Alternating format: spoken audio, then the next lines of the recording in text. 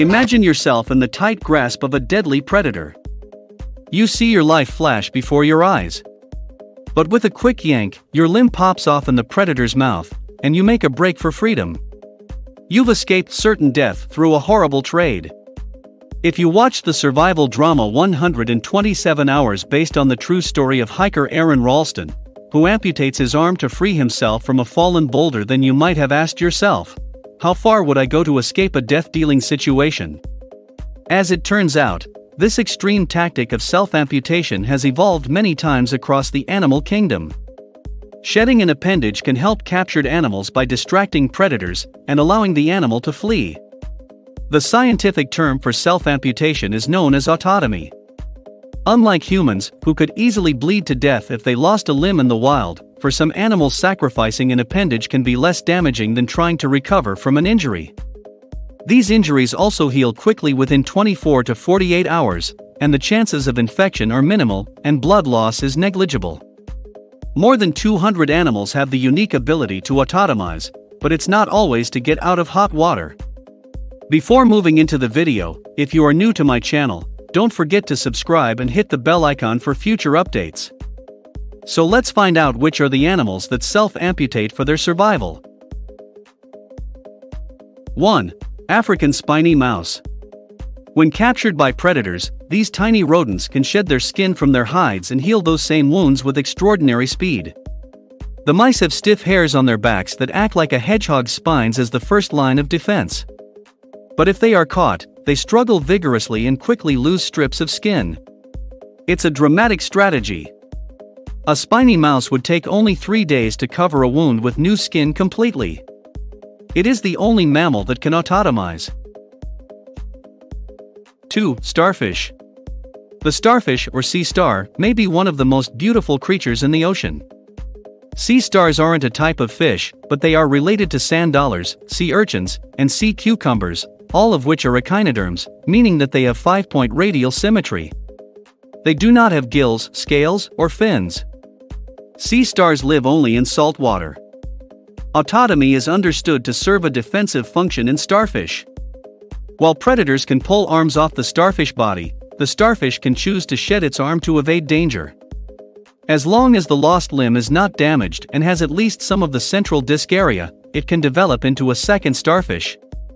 If the detached limb is eaten or highly damaged, bidirectional regeneration is not possible. At the same time, the original starfish will also be able to grow a new leg. The whole process can take up to a year or more.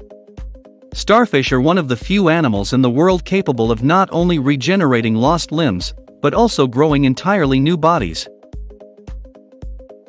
3. Lizard. Many species of lizards are incredible in their ability to self-amputate their tail when a predator encounters them.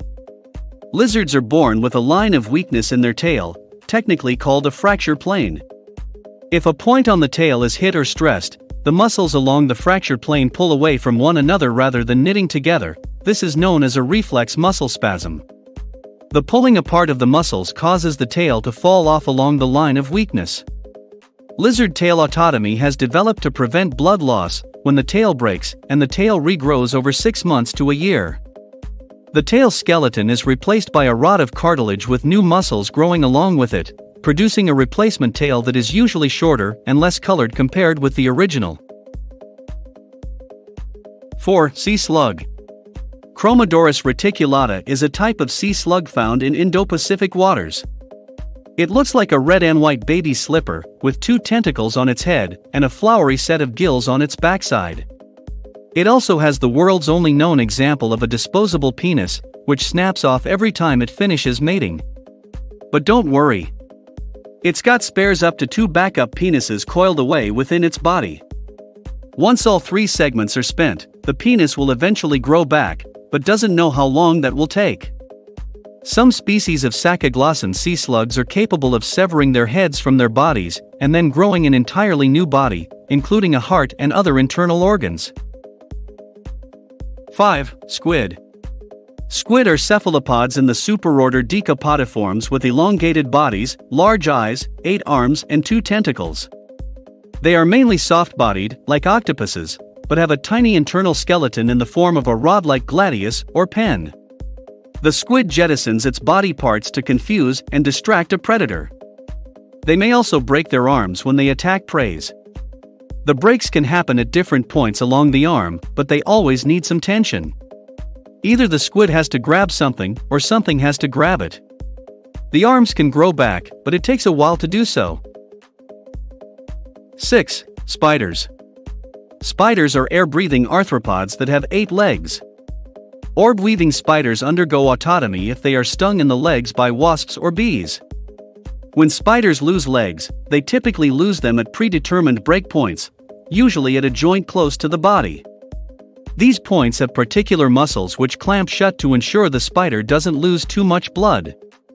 However, what happens if the leg is amputated before the breakpoint? Well, the spider ends up losing a lot more blood before they're able to eject the leg. When a spider loses too much blood, it has trouble moving and even cause death. In spiders, autotomy can also play a role in mating.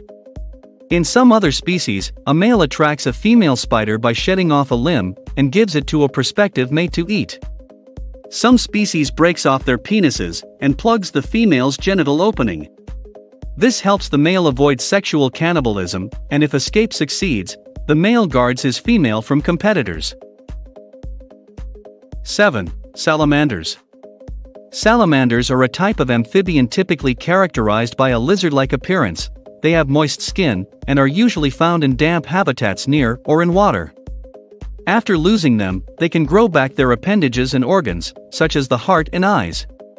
The salamander's exceptional comeback from injury has been known for more than a century, and scientists have unraveled some of its secrets. It seals the amputation site with a particular type of skin called wound epithelium, then builds a bit of tissue called the blastema, which sprouts the new body part. A blastema is a unique structure in biology, even kind of hard to describe. Many have considered this similar to a tumor. It's a mass of cells that continues to grow, and it forms some sort of ball of proliferative or dividing cells. But it's nothing like a tumor in many other ways because that blastema has all of the information needed to recreate that organ. A new organ essentially sprouts from the blastema. Really fascinating. 8. Crabs. Crabs are famous for sacrificing claws if attacked by a predator, which they will then regrow. Indeed, they are willing to lose several of their limbs if necessary to avoid capture. After the limb is ripped off, a membrane quickly closes the wound where the limb was attached, and this membrane becomes the capsule of the new limb bud, which holds the new appendage during regeneration. It will take 2 or 3 successive molts for the limb to return to its standard size. 9. Scorpion. Ananterus species of the scorpion on the defensive might break off its tail to escape sacrificing its stinger and even its anus as a result. The stump heals quickly, but the discarded bits never grow back, leaving the survivor unable to poop or inject venom into its prey.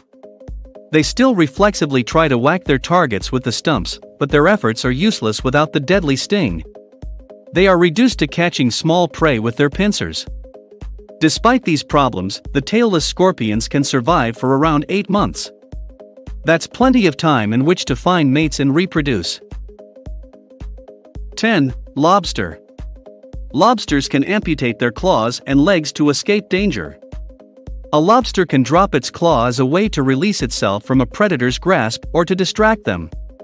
Lobsters can regenerate some of their body parts, such as claws, walking legs, and antennae. A lost leg is slowly regenerated through successive molts of the lobster's exoskeleton. The cells near the damaged area will begin to divide and grow a new appendage. It takes several months to regenerate a large limb completely, such as a claw in an adult lobster. If the lobster is young and growing quickly, regeneration will take less time. Thanks for watching. If you like this video, then a sub will be amazing. If you enjoyed this video, don't forget to like it and share it with your friends and family.